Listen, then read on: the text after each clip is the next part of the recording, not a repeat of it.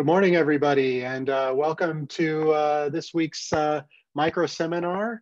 As always, we hope that everybody's hanging in there. For those of you that are dealing with this tragedy in a very personal way, our best thoughts go out to you and your families. Hopefully, we can provide a little bit more respite this week with a fascinating talk in science mode. It's my pleasure to introduce to you Gary Trubl, from the Lawrence Livermore National Lab.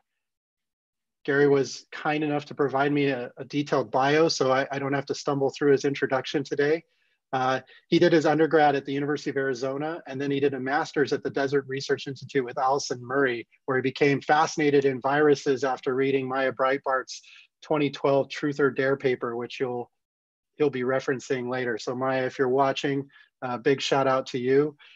Gary is a soil viral ecologist now. He received his PhD from the Ohio State University in 2018 under Drs. Virginia Rich and Matt Sullivan. For his dissertation work, he optimized protocols to resuspend viruses from peatland soils in Arctic Sweden and characterize them via metagenomics and viromics.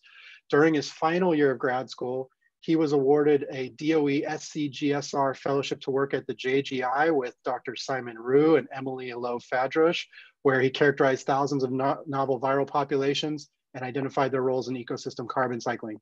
He started as a postdoc at LLNL in December 2018, working with Dr. Steve Blazewicz and Jennifer Petridge, where he now uses stable isotope probing metagenomics to label active microbes and their viruses in soil ecosystems. So we are really excited to have Gary's talk today, contributing another excellent piece to our growing collection of virology seminars. If you have questions or comments, please leave those in the comments section on YouTube Live, and we'll pass those questions on to Gary later on as we get going. So without any further ado, I'm going to turn it back over to Gary here and let him wow us. Thank you, Cameron. Let's get this figured out.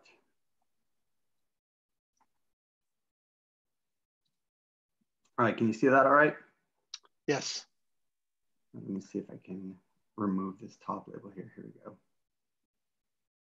Great, okay, so yeah, I'm gonna be talking about two cool stories I've been working on during my postdoc that we're finishing up here. And we're using stable isotopes to really track microbes and the viruses in two extremely different soils. I have a list of co-authors here that were super helpful with this work. So I really appreciate all the support I've had on this project. And if you've been following me over the last year, it'll be a nice idea. You can see how the story has evolved. I also want to thank ISME and the micro seminar for giving me a chance to present this work. Let's see if I can do this. There we go. Okay.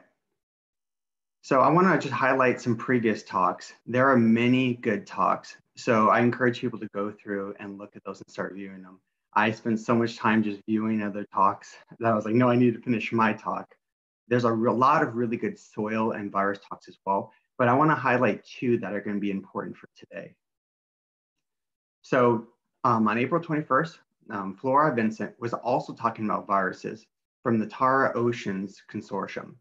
So she was looking at virus activity via RNA and virocell fish.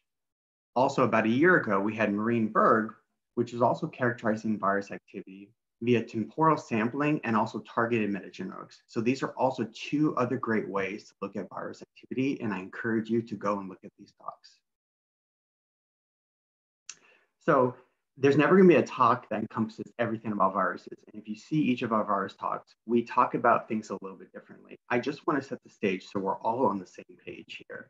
So when we're talking about a virus, we're not talking about bacteria or fungi, right? I know this is a micro seminar, but if you don't work with viruses, this can elude you. So they're basically proteinaceous capsids with nucleic acid inside. And this is what we call the virion. So there's no cell membrane, there's no nucleus and no metabolic function when they're on their own. Now, whether they're alive or whether they're dead, this is arguing semantics. Really, I think the best description is when a virus is infecting a cell, it controls its host metabolism. So it becomes the virus. So at this stage, the virus is living. That's what I will argue. I think it's notable to point out that viruses infect all three domains of life. So they're active in evolution and active in life. Viruses come in all shapes and sizes. Their capsids can be about 0.02 microns to 2 micrometers. Their genomes can be about 2 kb to 2 MB. They have all different types of nucleic acid. We can have DNA viruses that can be double-stranded. An example would be herpes for an enveloped one. What I'm going to talk about today are bacteriophage, which are unenveloped, also known as naked viruses. We also have single-stranded DNA viruses. And something that's also special about viruses is we have this whole slew of RNA viruses, and they can either be single or double-stranded. Some quick examples is the most famous one currently, which is our SARS-CoV-2 single-stranded RNA virus. It's positive sense. Everyone's going to know this forever. And then another example would be our Ebola, which is a negative sense RNA virus. But then just focusing on bacteriophage today, and even though some of my viruses may just not be viruses that infect bacteria, these are the most well-studied viruses in different environments.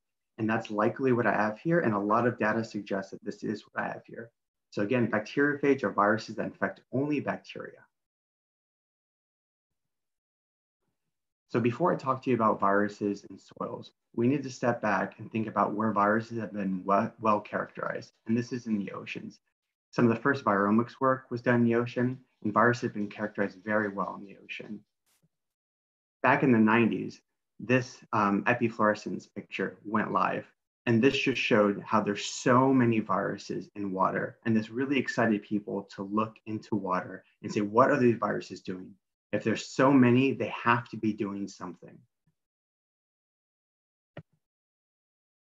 So let's talk about what we've learned about viruses in the ocean. And I want to point out what they've done specifically for carbon cycling, because that's near and dear to me. Now, this is I'm going to show you some comics from the paper that inspired me to look at viruses, in which it shows that there's 3 iconic roles that viruses have in controlling carbon cycling in the ocean. The first is as the Grim Reaper, and this is where they lyse 1/3 of all host cells per day. And this releases about 10 billion tons of carbon per day. This is a huge feast. Here are 2 different TEM micrographs from a colleague of mine, Dr. Jennifer Brum. On the left side, you have a bacterium with virus progeny being produced within it.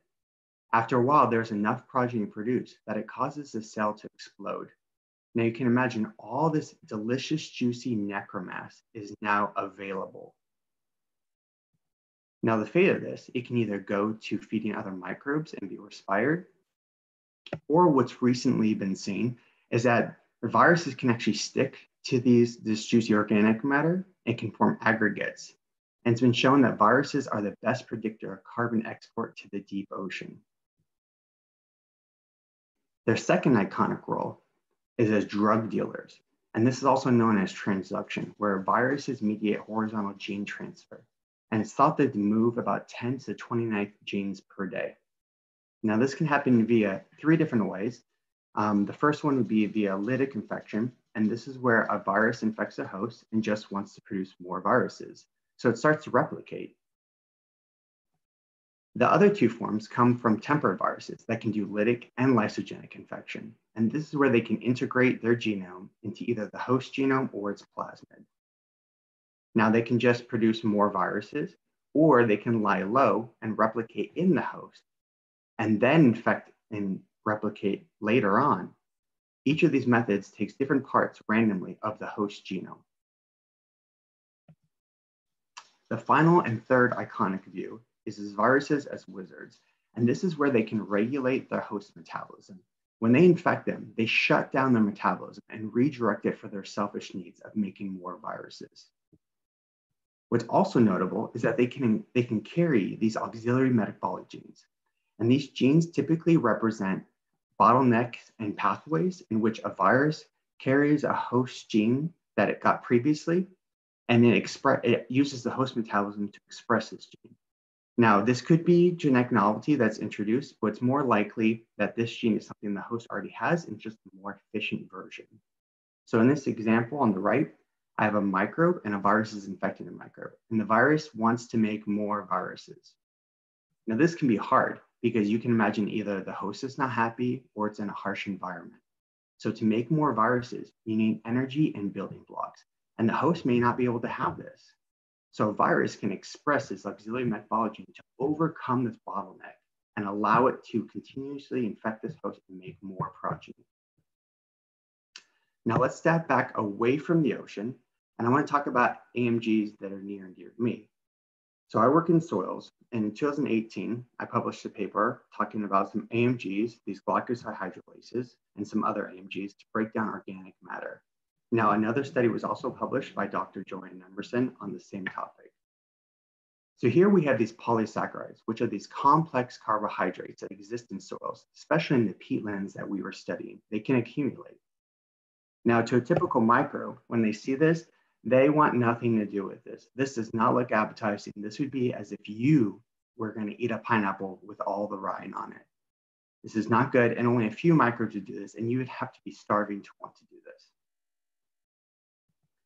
Now, the virus can carry these auxiliary metabologens, these glycoside hydrolases, and express it within the host, breaking these complex carbohydrates down into these juicy monomers. Now, these juicy monomers have many different mechanisms or many different ways in which they can determine the fate of carbon. So here we have shown that viruses can overcome this bottleneck and make more viruses. But if you look at the downstream effects, these monomers can actually feed an array of metabolisms because these are juicy. These are cheeseburgers, or these are salads if you're a vegetarian, a really good salad. So we saw that all of this available juicy material is feeding these other metabolisms, specifically hydroneutrophic and acetylclassic methanogenesis, which produces methane, which is a potent greenhouse gas. So you can think of the virus as infecting the host, stopping its metabolism, but also when it's releasing the nutrients, where are these nutrients going? So why did I have to talk about the oceans? And why didn't I just get right in talking about soils? It's because soils are super complex, not to say that the oceans are not. Love the oceans for all you marine people. But in this 2 centimeter squared diagram here, you can see there's a lot going on. We have our plants, we have our mites, we have our nematodes, and we have our amoeba. We can zoom in even further, and now we can see our bacteria. We can zoom in more on our bacteria, and we can see their predators, these viruses. Now, when we take a metagenome, or when you do omics study, which is what I do, we're taking a soil sample, and we're extracting all of the DNA from the sample. So when we're taking all of the DNA from the sample, you can imagine that we're taking DNA from all of these different organisms. So when we reconstruct a metagenome, typically less than 2% of our assembled reads go to virus context. So when we look at soil metagenomes, the viral sequences are swamped by these larger genomes, providing very low resolution on our viruses.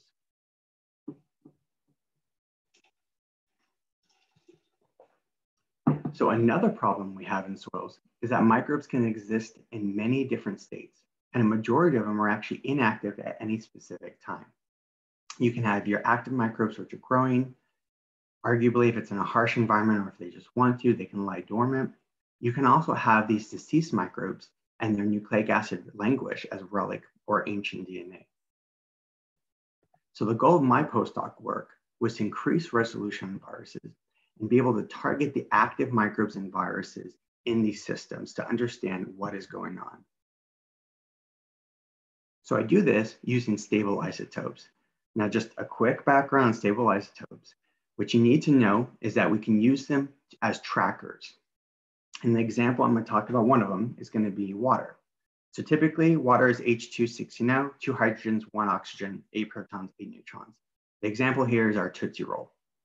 We can also have enriched water, which is our H218O, also known as heavy water, 2 hydrogens, 1 oxygen, except for now we have 2 extra neutrons on our oxygen. This creates more mass in the same volume area and makes it dense. This would be like other flavored Tootsie Rolls. So to characterize viruses, we use CYP metagenomics. And in the first experiment I'm going to talk about, we use natural abundance and enriched water, and we incubate it with soil. And what this is going to show us is everything that is active. So anything that's living and active in the soil will be labeled with this enriched water. So this can be all the microorganisms, and then the viruses infecting these microorganisms. Now for our second experiment, I'm going to be looking at specifics. And we're going to be using plant biomass and enriched plant biomass, where it has 13C CO2 that's fed to the plant as it's growing. Now, this is not going to label all the active organisms. This is going to label the active organisms that are breaking down and eating this plant biomass, so we can target these specific individuals and the viruses that are infecting these individuals. We can extract the DNA, we can do ultracentrifugation, and we can actually separate based on the new density from the isotope, the new growth versus the dormant and deceased growth, or the dormant and deceased microbes. Now, instead of throwing out some of that data, we actually sequence both independently, and we can do comparative bioinformatics to really see what's going on and compare what are we seeing now? We're getting increased resolution. What did we see before? How is our lens different now? So for the first experiment, we're going to be going to a partially thawed permafrost bog in Alaska, where we're going to use our enriched oxygen. So this is Bonanza Creek in Alaska. It's in a zone of discontinuous permafrost. Permafrost is ground that's frozen for 2 or more consecutive years, and it seasonally thaws, and we can sample it while it seasonally thaws, the active layer that's above it, and we can see what's going on. Now, this is important because when we're looking at respiration rates and carbon cycling in northern latitudes, a lot of the studies are done during the summer. But over the winter, we think maybe nothing's going on. Maybe it's negligible because the temperature is just so cold. So we wanted to use stable isotopes to track in winter conditions if microbes and viruses would be active. So here's some pictures of the field site.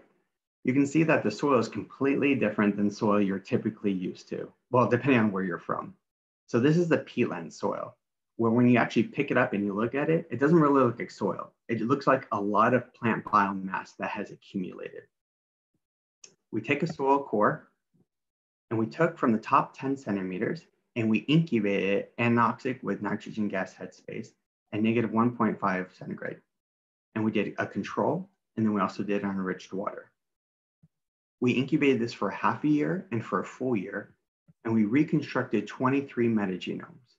From these 23 metagenomes, we were able to get about 52,000 contigs.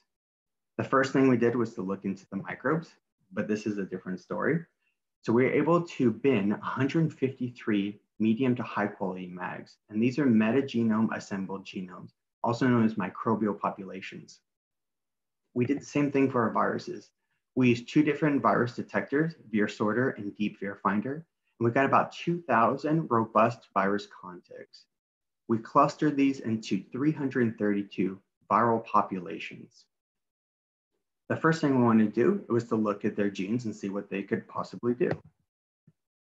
So we used a newer pipeline called Multifate, and we saw that 61% of our genes were brand new. And this is not atypical. Like when you do a virus study, if you're someone that studies viruses, you're like, yeah, that's the norm. There's a lot of unknown and new genes, especially in soils where we haven't sampled a lot of viruses or their genes. Now we wanted to place these viruses in context of other viruses globally. So we used a new gene sharing network called vContact2, and we were able to compare our viral populations to viral populations from the BreathSeq database. And we saw that we had 35 viral viral clusters, and these represent about genus level taxonomic affiliation. And we saw that 57% of them were novel. So we got some new viruses here. Now going back to our host, we had 153 microbial populations, but only 32 were considered active. But let's think about that. I just told you we found 32 active microbes in sub-zero temperature soil. So microbes are active and below freezing temperatures. Now these 32 active microbes represent 7 different phyla of bacteria which is why I think these viruses are bacteriophage. And then a majority of these bacteria are actually fermenters. We're able to link out 20% of our viral populations to these MAGs, and we did this via two different ways. Now, this is not exhaustive. There are actually other ways you can look at virus host linkages, but the two main ones that I like are nucleotide similarity and CRISPRs, which are clusters of regularly interspaced short palindromic repeats. Now, for similarity, we actually look for viral DNA that's being flanked by host DNA. And then for our CRISPRs, this is an acquired immunity that the host gets from a previous infection from the virus, incorporates some of the viral DNA. So in this typical CRISPR array, you can have your spacers and you can have your repeats flanking viral DNA. And this helps us identify and link viruses to their host.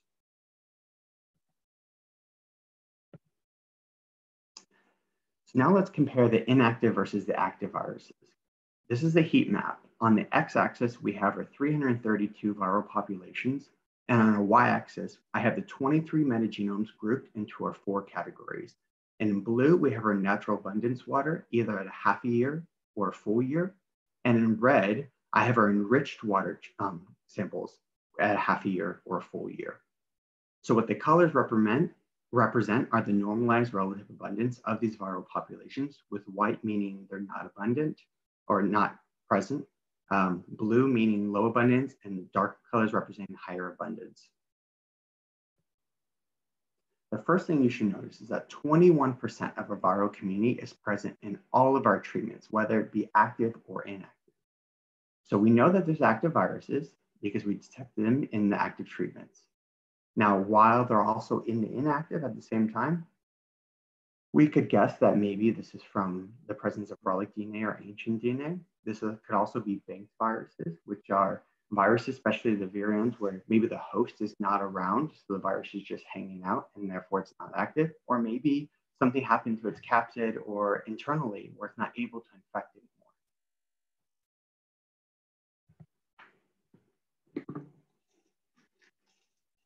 So another way to look at this community is if we plot the 23 metagenomes on a PCOA plot, which is an ordination plot. What we did here is we compared them using Bray-Curtis dissimilarity. So the closer stuff these items are to each other, the more similar they are, the further they are apart, the more dissimilar they are. So in light blue, we have our natural abundance samples, and in dark blue, we have our enriched samples. The circles represent a half year, and the squares represent a whole year. The first thing you should immediately notice is that we have a separation between our natural abundance and our enriched samples.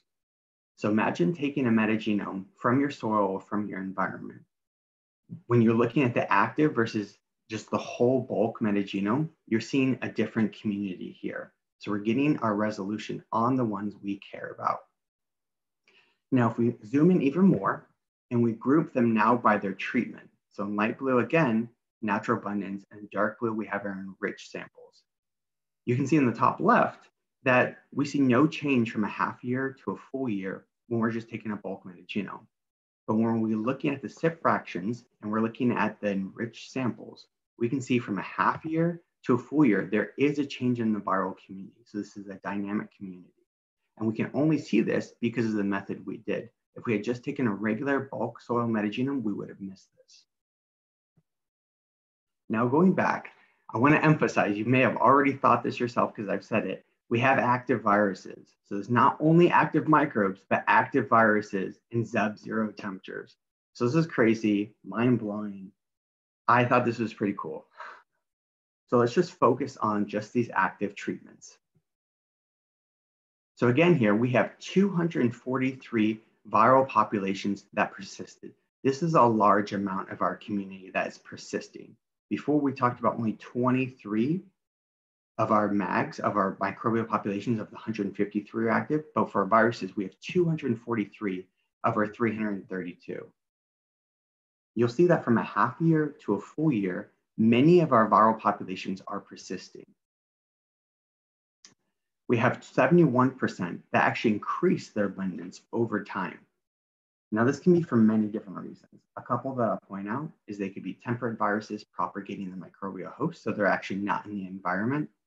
This could be virions persisting in the environment. So maybe they infected their host and they're just accumulating in the environment. It can also be from accumulation of their DNA. So maybe their capsid exploded and they're surviving as relic, possibly relic or ancient DNA. If you look to the left, you'll also see that we have 8 viral populations that are there at a half a year, but they're not there later that year. So this could be maybe from grazing of viruses. This could be that their host acquired immunity like CRISPRs, so therefore they are no longer able to infect their host. Or it could be something else. We have to look more into this. You'll also see in the middle here that we have 151 viral populations that weren't there at a half year, but they were there at the full year. So this community is changing. Okay, so we just talked about our partially thawed permafrost habitat. Now let's move into our highly dynamic tropical rainforest. So this is the Laquillo experimental forest in Puerto Rico. This is also in the US. And what describes these soils best is that soils that naturally oscillate between oxic and anoxic conditions. Now, this is the only rainforest in the United States and it's located in the northeastern part of Puerto Rico. So the experiment was set up a little bit different here. Again, we were not interested in looking at all the active viruses. We wanted to know in this lush tropical rainforest, who is breaking down and recycling these nutrients. So here we use our natural plant biomass or we use our enriched plant biomass. So again, it does not label all active microbes. It labels those that are specifically breaking down this plant biomass. And we incubated this with 20 grams of soil. And we had 4 different treatments. So our first treatment is we kept it oxic the whole time. Our second one, we fluctuated before 4 days of oxic and 4 days of anoxic. We then also did 8 days of oxic and 4 days of anoxic. And then we kept it anoxic the whole time. The way we were able to control whether it was oxic or anoxic was using the headspace of air or nitrogen gas. And we incubated it for 44 days.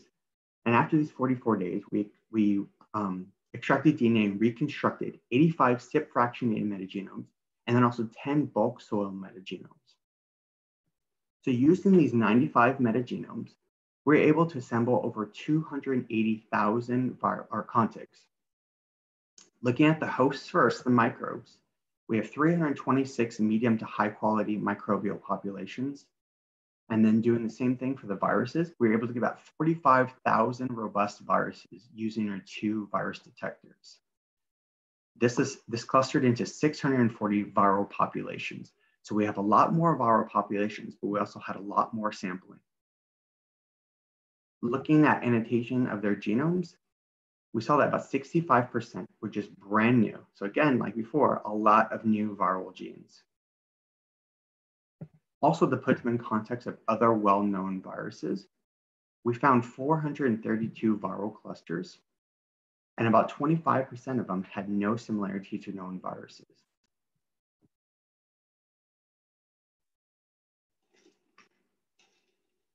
So again, using heat maps to look at our viral populations, probably going to be sick of heat maps by the end of this, and I'm sorry.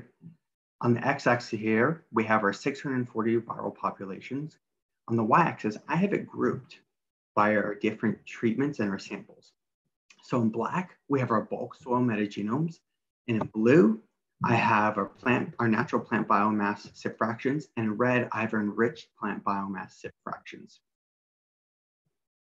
And then for the coloration, you should see that white means no abundance, orange means some abundance, and the green is what you're looking for very abundant. I want to compare the SIP fraction to the bulk metagenome. So we're going to take out the field sample, which is another control we had to look somewhere off to the side if something we can compare it to. I also want to point out that if you look at each individual row, you'll see 2 different numbers. The first number is the number of viral populations in that row, and the second number is the number of unique viral populations in that row. Now just zooming in on our SIP versus our bulk samples. This is really important. This makes me excited to look at viruses in the future using SIP fractionated metagenomes. We saw 7% more viral populations in our CIP fractionated metagenomes compared to our bulk. So we're getting increased resolution on our viruses. Now, let's look at our active ones. Again, not all active ones, just the ones that were infecting microbes that were breaking down the enriched plant biomass. About 27% of our 640 viral populations were infecting microbes that were actively breaking down these plant nutrients, this plant biomass, sorry. Again, the first thing you should notice is that 33% of our viral populations are active in all of our treatments. But you should also notice that in the oxic ones, we have 27% more viral populations compared to anoxic. So this is suggesting that more oxygen, increased diversity, more viral populations. This is interesting. This is similar to some of the stuff we see in the oceans, where viruses are correlating with oxygen, sorry. Now, we don't want to leave the oxic samples out yet, because if you notice in the bottom left corner, 16% of our active viral populations are present only in the anoxic samples, and they are super abundant. So let's just re-look at this, but in a different way. If we look at the richness, our oxic samples have the most viral populations. So oxic would be the blue, we have a low frequency in the yellow, high frequency in the red, and our anoxic in green. Now, if we can put this into our diversity, this is Shannon's H diversity, you see our oxic samples are the most diverse and our anoxics are the least diverse. But if we tease this apart and we just look at the evenness, you can see that they're pretty steady for most of our samples, except for the anoxic. So what this means is that we have a couple of these viral populations in these anoxic treatments that are highly abundant and they're dominant. So maybe this could be specialist. This is something I have to look into even more. Now, getting back to our hosts, we talked about 326 medium to high quality microbial populations. Now, we had a huge diversity, as you can imagine, in these soils because there's so much nutrients available. We had 20 different phyla of bacteria. Now, when we linked our viruses to our host, 30% of our viral populations did link to, but it only spans 6 different phyla. So it looks like a majority of the phyla out there are just not being infected, or at least we didn't detect it. Now, we use nucleotide similarity and CRISPRs to link these. But maybe they don't need to infect all of the microbes out there because we were specifically looking at plant biomass degradation. So in this figure, I know it's big, I'll tease it apart for you, just give me a second. We have our 20 different phyla, right? And we're gonna focus on just on one, but I wanted to show you that they're all on the same X and Y axes, even though the Y axis does change. So let's look at the top left corner for acidobacteria. So what you're looking at here is each dot is representing a different microbial population within this phylum. On the X-axis, we have our different classes of substrates that these organisms, these microbes, can have a glycosahydrolase to break down. The Y-axis is the number of genes they have of that substrate class in its genome. So if the dot's higher, it has more genes of that substrate class, it has more genes of glycosahydrolases to break down that substrate class. All right, now let's back out again. Okay, so just take a second to look at the Y-axis, that they're not all the same.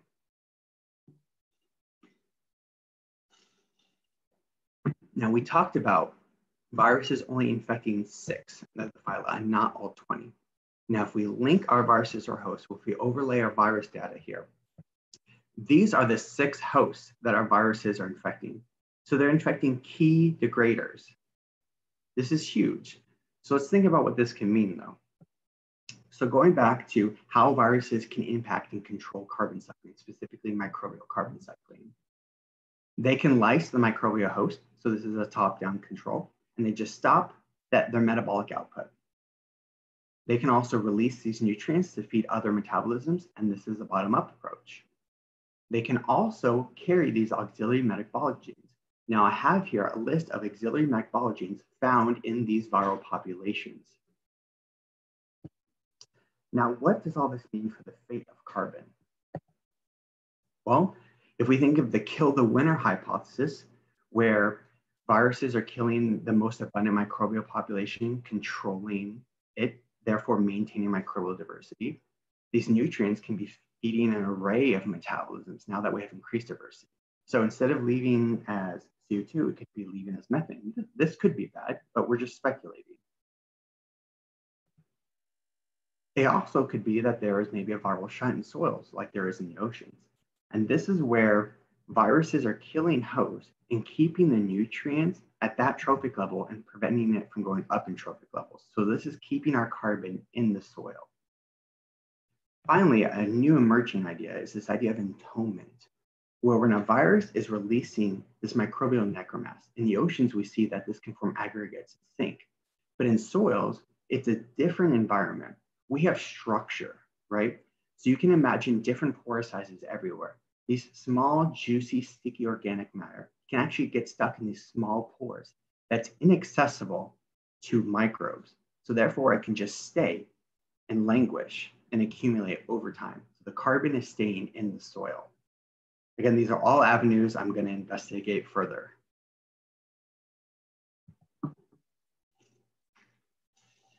Okay, I spoke a lot. I'm thirsty. There's a lot going on. So let's just summarize everything that I talked about. We applied SIP metagenomics, stable isotope probing, on two dramatically different soils because we had different isotopes we wanted to test and what they could do, looking at the utility of SIP metagenomics. And our first one in our sub-zero Arctic soil, we wanted to see if there's active microbes and viruses. So we added enriched water to label all active organisms. Now in our tropical lush rainforest soils, we knew that microbes were active. We knew that there's a high diversity of microbes going on here. Look at all that food. There's a smorgasbord. Of course they're excited. So we wanted to see, now who's actually responsible amongst all these weeds at breaking down this plant biomass? So we could try to look at the fate of this carbon. So I told you with our first experiment, we identified active microbial and viral populations in sub-zero temperatures. This is awesome. This makes me excited. This makes me want to do more work in the Arctic. I love polar research, and this just says, go for it more now. We also saw that there's temporal succession of our viral populations. So therefore, there's a dynamic viral community. We also saw evidence that the viral populations may persist in the environment for up to or even more than a year. We saw that there was a small portion of our microbial populations active, but this large portion of our viral populations active. So what does this actually mean? Are they infecting multiple hosts? What is going on? So we need to look more into this. So then going to a Lurquillo experimental forest in Puerto Rico, completely different soil, right? We saw that viral populations infect key microbial populations involved in the degradation of this plant biomass. We also saw that redox strongly influences our viral population activity, and that the SIP fractions can actually recover more viral populations than our bulk soil fraction, or bulk soil metagenomes. So let's synthesize both these experiments to see what we can gain from using SIP with our metagenomes. We got a lot of novel viral populations and a lot of novel genes. So this is not new. This always happens with metagenomes. Hopefully over time, we're going to be collecting enough stamps where we can increase our virus detection, especially in soils, and start seeing, hey, maybe 90% of their genome is annotated with something that we actually know. I don't know how many years that's going to take. We also saw that SIP can be used to track microbes and viruses in soils, and that SIP metagenomics provides increased resolution on our viral populations and communities. Now, I didn't talk about this, but it's noteworthy to bring up that the metabolic repertoire of the microbes that were dormant or deceased versus active was extremely different. So this means that when we're looking and we're taking a metagenome of our habitat and we're going through reconstructing all those metabolisms, a lot of those metabolisms may not actually be happening. Now, it's not to say that we shouldn't be looking at that because it gives us a catalog of the potential out there, what happened either in the past or what could happen in the future. But if we're wanting to look at what's actually happening now, we need to assess activity. So with that, there's a lot of people to acknowledge. I'm not going to read off everything, but I just want to say I am so thankful to have two great mentors and a lot of other great mentors that I'll know. Being part of this large SFA group with UCB, NAU, and some other people, it's been fun working with them. I also want to do a land acknowledgement for both of our field sites and for Lawrence Livermore National Lab to have the privilege to be able to work with these soils and do this kind of research. It's really great. I just want to take one more second to do a plug. There's the DOE SCGSR Fellowship, which you heard is something I got, and I really liked it, and it really helped my career. So if you're a PhD student, post your qualifying exams. Maybe you aren't now, but in the future, just keep this in mind. You do research in terrestrial ecology. This is specifically for LL now. And let's say you want to add stable isotope probing, nanosims, microbiology, rhizosphere studies, omics work, or any other resource at LNO. Maybe there's some cool people that you want to work with. There's lots of cool people there. Of course you do. Come work with us. Email Dr. Jennifer Petridge. The deadline for the current call has been extended until Wednesday, May 20th. So with that, I'll take any questions. And thank you so much for listening to me talk. Okay, thank you, Gary. That was awesome. We do have a few questions. We've had an active group of concurrent viewers. The first is from Paul Carini. Is there a way to differentiate between lysogenic phage in active bacteria and active lytic phage? I mean, there are ways, right? This is a huge question. So there are many ways, and of course I don't know everything. So I'm going to tell you, in my mind, what I would do. I would want to culture a virus. So bringing in some soil culturing, you would love this.